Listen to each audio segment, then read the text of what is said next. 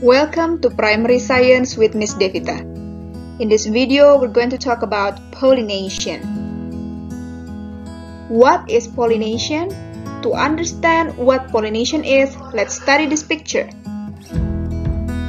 From this picture, we notice that a flower has the male reproductive parts and the female reproductive parts. In this picture, the male reproductive parts is represented by this one, the anthers, which produce the pollen. And this pollen will be transferred by the help of a pollinator to a female parts of a flower that we call as a stigma. So here's to say that pollination happens when the pollen grains is transferred from the anther to the stigma of the same flower or different flowers. From the words pollinators, now we come to a question. Do all flowers pollinated by insects? Look, this is a zoomed picture of the pollens. What is pollen actually? Pollen is a fine powder made up of small pollen grains. It can be transferred by the wind or animals such as insects.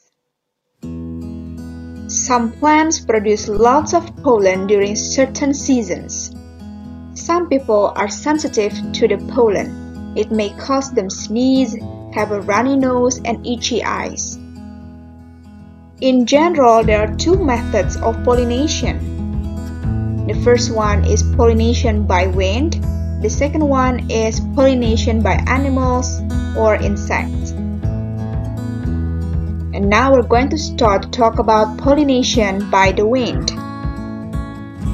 The pollens are tiny and light because it will be easy for the pollens to be carried away by the wind.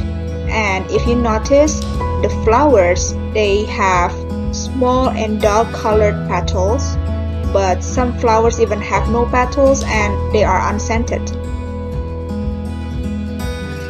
And now we're going to talk about the flowers which are pollinated by the insects.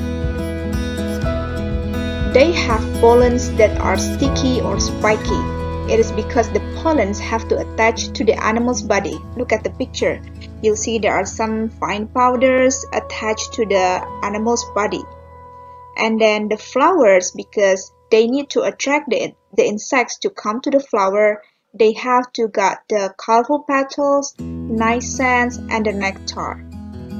And bees, butterfly, moth, and wasp are important pollinators.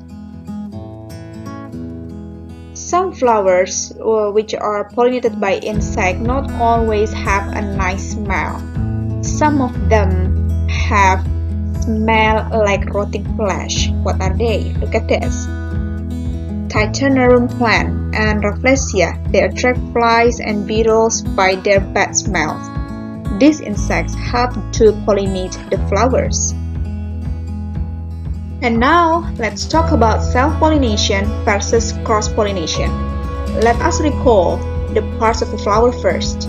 You see this word? Stamen. Okay, stamen, these are the male parts of the flower, which contains of the anthers and the filament. Okay, while for the male parts of a flower, this is what we call it carpel, or some reference call it as pistils. This contains of the stigma, style, ovary, and the ovule. But you may notice that not all flowers have the male and female parts in the same flowers. Some flowers, they have the male parts and the female parts separately, or maybe because of some situation, the pollen from an anther is transferred to the different stigma of different flower. Okay, now let's talk about this kind of pollination one by one. Self-pollination. Look at the picture. In number 1, pollen comes loose from the stamens, and then on number 2, a pistil of the same flower collect the pollen. So you'll see here, the pollens comes from this anthers, and then it is transferred to the stigma. Both of the stigma and the anthers, they come from the same flower. So this is what we call it self-pollination. Oops. Sorry, that was my bad. And now let's talk about cross-pollination. In number 1, pollen from stamen sticks to a bee as it visits a flower to collect food. And in number 2, the bee travels to another plant of the same type. And on number 3, pollen on the bee sticks to a pistil of a flower on the other plant. So you'll see that the anthers here and the stigma here, right, they come from different flowers. So this is what we call it cross-pollination. We are almost come to the end of the video, and now it's time to sum up. Pollination is the transfer of pollen grains from the anther to the stigma of the same flower or another flower. And flowers may be pollinated by wind or animals such as insects. So guys, thank you very much for watching, and I'll see you on my next one.